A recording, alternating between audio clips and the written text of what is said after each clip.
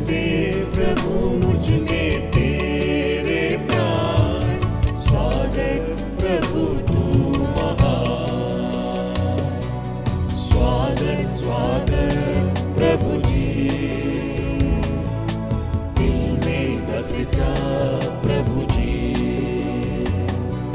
स्वागत स्वागत प्रभु जी, दिल में बस जा प्रभु जी।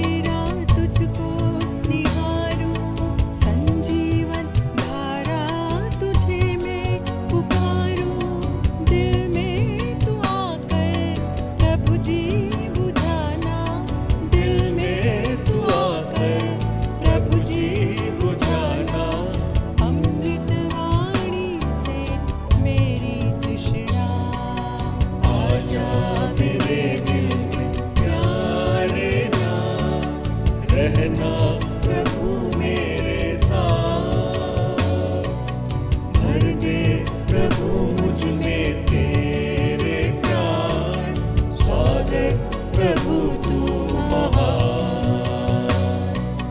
स्वागत प्रभु तू महान।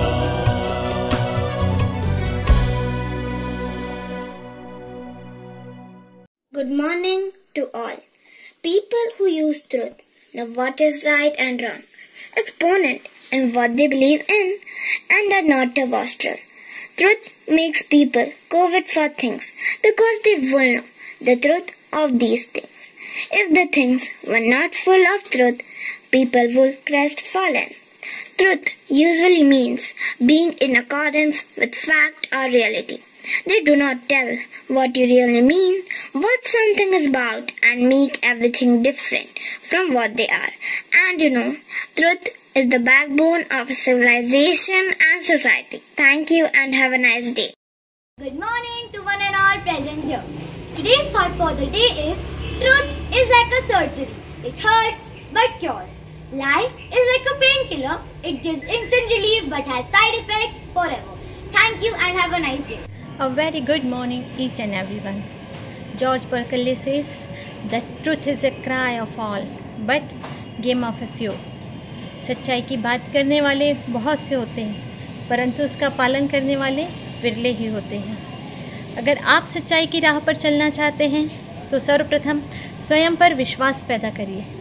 आने वाली कठिनाइयों का सामना करने का साहस पैदा करिए, क्योंकि सच्चाई का रास्ता बहुत पथरीला होता है, परंतु अंत में उस राह पर फूल ही फूल होते हैं। और सच्चाई की राह पर जो चलता है मतलब वो ईश्वर को प्राप्त कर लेता है। So thank you and have a wonderful day.